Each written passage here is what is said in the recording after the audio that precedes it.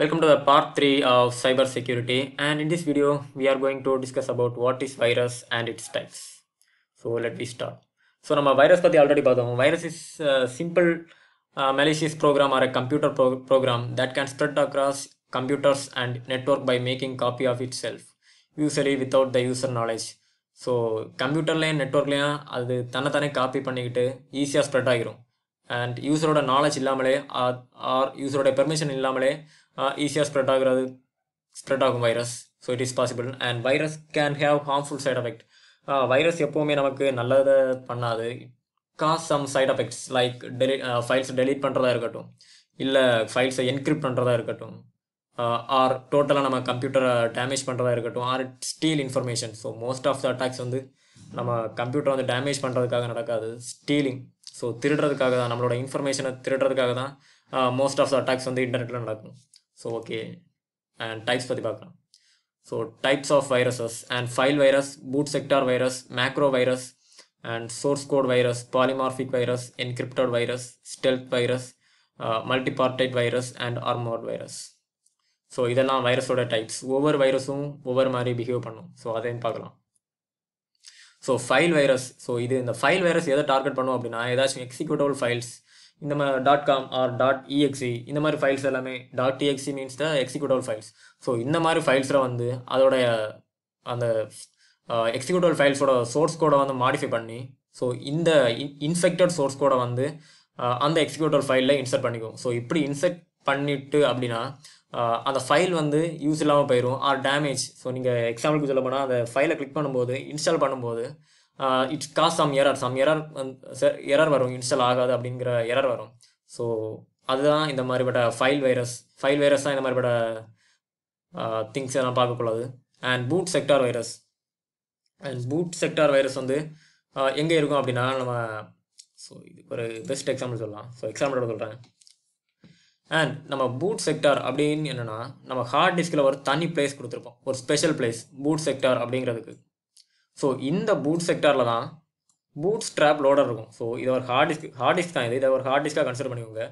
இந்த boot strap loader என்ன பண்ணுன்னா, நம்ம சிஸ்டம் டேர்ன் ஆன் பண்ண உடனே, ஸோ நம்ம எக்ஸாம்பிளுக்கு சில சிஸ்டமில் வந்து நம்ம 2-3 OS போட்டு வச்சுருப்போம். விண்டோஸ், மேக், லினக்ஸில் நிறைய டைப்ஸ் இருக்குது, போட்டு வச்சுருப்போம். ஸோ அந்த பூட் ஸ்ட்ராப் லோடர் வந்து எந்த ஆப்ரேட்டிங் சிஸ்டம் அதை செலக்ட் பண்ண நம்ம யூசர் கிட்ட கேட்கும்ல, அதான் இந்த பூட் ஸ்ட்ராப் லோடரோட வேலை.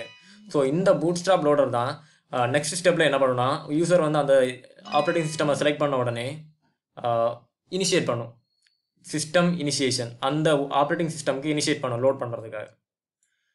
ஸோ இதான் வந்து நார்மல் ப்ராசஸ் பிஃபோர் இன்ஃபெக்ஷன். இந்த பூட் செக்டார் வைரஸ் இன்ஜெக்ட் ஆகிற முன்னாடி நடக்கிற நார்மல் ப்ராசஸ். இப்போ வந்து ஒரு பூட் செக்டார் வைரஸ் இன்ஃபெக்ட் ஆகிடுச்சு அப்படின்னா, ஸோ இங்கே வந்து பூட் ஸ்ட்ராப் லோடருக்கு பதிலாக ஒரு வைரஸ் கோட் வந்து அந்த பூட் செக்டாரில் இருக்கும். ஸோ இந்த வைரஸ் கோடு என்ன பண்ணுன்னா, நம்மளோட சிஸ்டமில் இருக்க இன்ஃபர்மேஷனை ஸ்டீல் பண்ணுறதுக்கான பாசிபிள் இருக்குது. ஆர் அதால் டேமேஜ் பண்ணவும் முடியும். R it can do some of the malicious things, malicious ஆக்டிவிட்டிஸை பண்ணவும் முடியும்.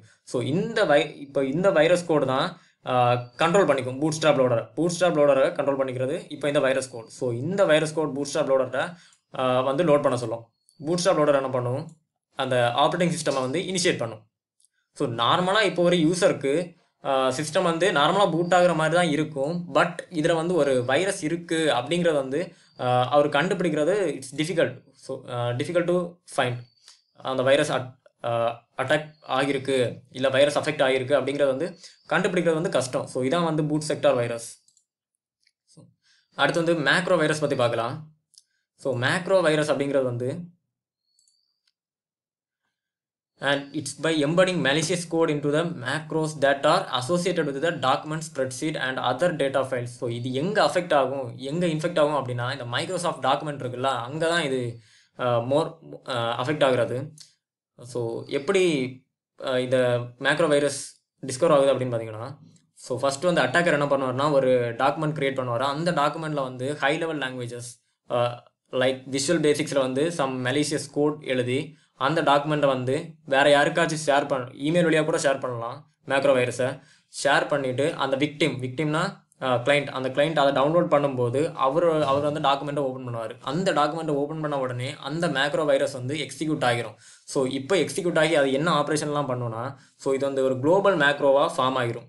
இப்போ வெறும் மேக்ரோ ஃபைலாக இருந்த டாக்குமெண்ட் வந்து குளோபல் மேக்ரோ ஃபைலாக ஃபார்ம் ஆகிரும்.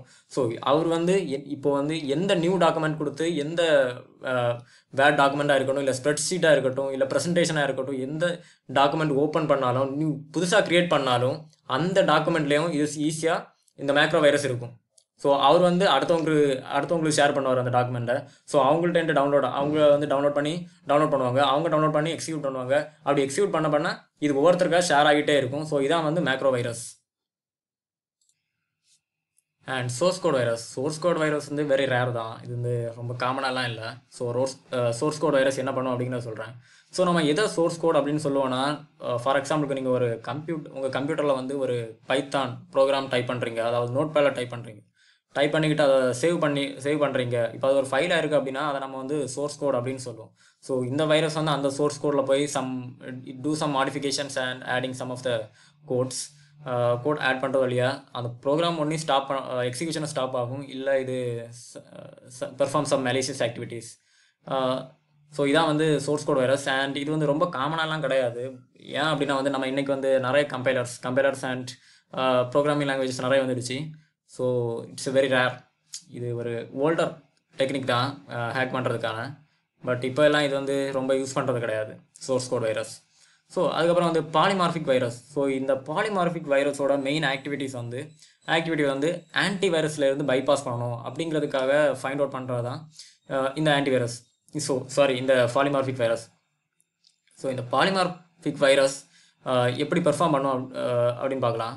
ஸோ ஒரு ஆன்டிவைரஸ் இந்த மாதிரி டிடெக்ட் பண்ணுது அப்படின்னு பார்க்கலாம். ஸோ ஆன்டிவைரஸ் எப்படி டிடெக்ட் பண்ணுதுன்னா, அதோட சிக்னேச்சர் பேஸ். ஸோ ஆன்டிவைரஸில் நிறைய சிக்னேச்சர்ஸ் இருக்கும். ஸோ இந்த சிக்னேச்சரும் அந்த வைரஸோட சிக்னேச்சரும் ரெண்டும் மேட்ச் ஆனால் தான் ஆன்டிவைரஸ் வந்து அதை ஒரு வைரஸாக டிடெக்ட் பண்ணும். ஸோ இப்போ வந்து ஆன்டிவைரஸில் இருக்க சிக்னேச்சரும் மேட்ச் ஆகலை அப்படின்னா வைரஸ் வந்து ஈஸியாக ஆன்டிவைரஸ் வந்து பைபாஸ் பண்ணிக்கலாம். ஸோ இந்த பாலிமார்பிக் வைரஸ் வந்து அதோட சிக்னேச்சர் எல்லாமே ஈச் அண்ட் எவ்ரி டைம் எப்போல்லாம் ரன் ஆகுதோ, அந்த வைரஸ் எப்போல்லாம் ரன் ஆகுதோ அப்போல்லாம் அதோட சிக்னேச்சரை சேஞ்ச் பண்ணிக்கிட்டே இருக்கும்.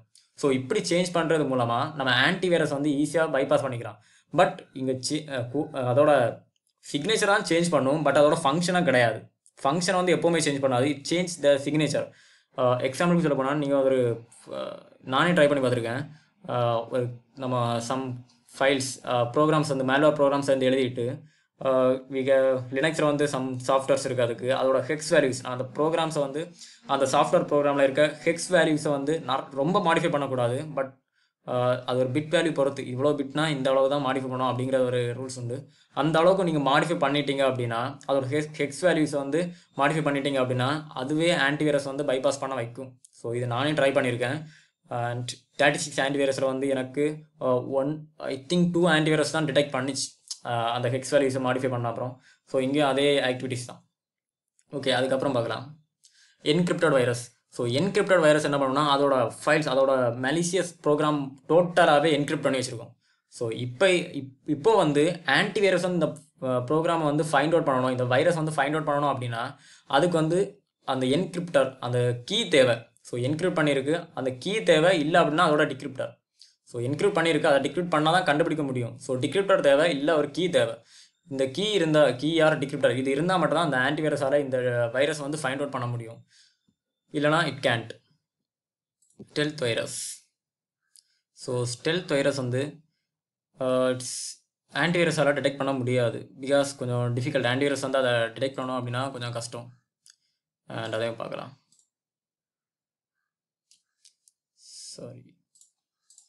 And in computer security, a stealth virus is a computer virus that uses various mechanisms to avoid detection by antivirus program.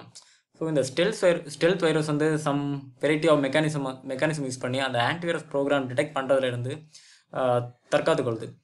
Because எப்படின்னா, இப்போ வந்து ஒரு வைரஸ் வந்து புதுசாக வருது அப்படின்னா அந்த ஆன்டிவைரஸால் அதை டிடெக்ட் பண்ண முடியாது. ஏன்னா சிக்னேச்சர் வந்து இருக்காது, சிக்னேச்சர் ஆட் பேட்டர்ன் இது வந்து ஆன்டிவைரஸில் அவைலபிளாக இருக்காது. அதனால் வந்து இது ஆன்டிவைரஸ் ஈஸியாக பைபாஸ் பண்ணலாம். அண்ட் இது வந்து அதோட ஐடென்டிட்டியை வந்து கம்ப்ளீட்டாக ஹைட் பண்ணும் ஸ்டெல்த் வைரஸ். ஸோ இதனாலே வந்து antivirus Gantt able to detect.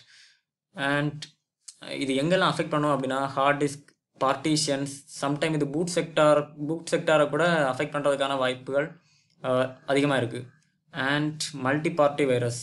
So இது வந்து ஒரு ஃபாஸ்ட் மூவிங் வைரஸ். அண்ட் இது வந்து என்ன பண்ணுன்னா ஒரே நேரத்தில் ரெண்டையும் அஃபெக்ட் பண்ணும். ஸோ ஃபைல் இன்ஃபெக்டரை வச்சு உங்களோட ஃபைல்ஸ் எல்லாமே அஃபெக்ட் பண்ணும், எக்ஸிக்யூட்டிவ் ஃபைல்ஸ் எல்லாமே அஃபெக்ட் பண்ணும். And same time boot sector load பண்ணி பூட் செக்டாரையும் அஃபெக்ட் பண்ணுறதுனால it's some dangerous. It cos information steel பண்ணலாம். அண்ட் சம் ஆஃப் த மேலிஷியஸ் ஆக்டிவிட்டீஸை வந்து பெர்ஃபார்ம் பண்ணலாம். அண்ட் என்கிரிப்ஷன் எல்லாமே பாசிபிள் தான் மல்டி பார்ட்டேட் வைரஸ். ஸோ இது வந்து ஒரு fast moving virus. And summary சொல்லப்போனால் ஒரே நேரத்தில் 2 டைப் ஆஃப் ஃபைல்ஸையும் வந்து அட்டாக் பண்ணிக்கலாம். File sector and boot sector ரெண்டையும் அட்டாக் பண்ணிக்கும்.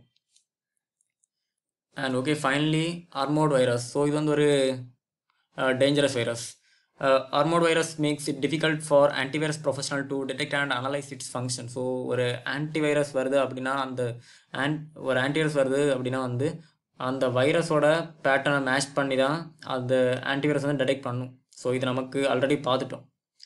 அண்ட் இப்போ வந்து அந்த ஃபங்க்ஷன், அந்த வைரஸில் என்னெல்லாம் ஃபங்க்ஷன் இருக்குது அப்படின்னு வந்து என்னால் அனலைஸ் பண்ண முடியலை அப்படின்னா அதுக்கான சிக்னேச்சரை கண்டுபிடிக்கிறது வந்து இம்பாசிபிள். ஸோ உங்களுக்கு புரியும் அப்படின்னு நினைக்கிறேன். ஒரு வைரஸோட சிக்னேச்சர் வந்து கிடைக்கல அப்படின்னா ஆன்டிவைரஸ்க்கு சிக்னேச்சர் கண்டுபிடிக்கிறது வந்து நடக்காத ஒரு விஷயம். ஸோ அதான் இங்கே அனலைஸ் பண்ண முடியாது அந்த ப்ரோக்ராம் பொறுத்த வரைக்கும். And antivirus professionals use a varieties of detections and analysis tools.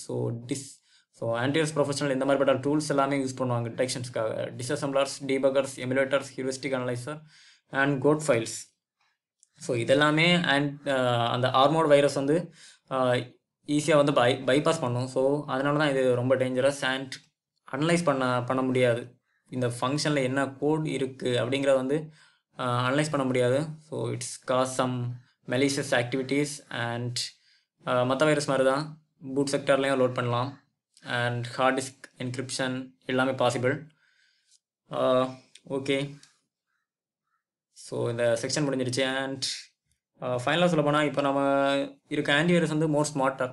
So நம்ம 21st செஞ்சுரியில் வந்து ஆன்டிவைரஸ் ப்ளஸ் ஆர்டிஃபிஷியல் இன்டெலிஜென்ஸ் வரனால ஆட்டோமேட்டிக்காகவே அதோட ஒரு வைரஸ் வருது அப்படின்னா அதோட பிஹேவியர் ஆர் ஸ்டேட் அதெல்லாமே டிடெக்ட் பண்ணி அது ஆட்டோமேஷனாகவே கிளியர் பண்ணி ஆட்டோமேட்டிக்காகவே அது சிக்னேச்சர் அப்டேட் பண்ணிக்கும் antivirus. And so more powerful antivirus எல்லாம் இருக்குது. ஸோ ஆன்டிவைரஸில் எந்த மாதிரிப்பட்ட டைப்ஸ் நல்ல ஆன்டிவைரஸ் அப்படின்னு பார்த்தீங்கன்னா வி ஹேவ் காஸ்பர்ஸ்கை, பிட் டிஃபெண்டர் ஃபஸ்ட்டில் இருக்குது. அண்ட் மெக்கஃபி தேர்டில் இருக்குது.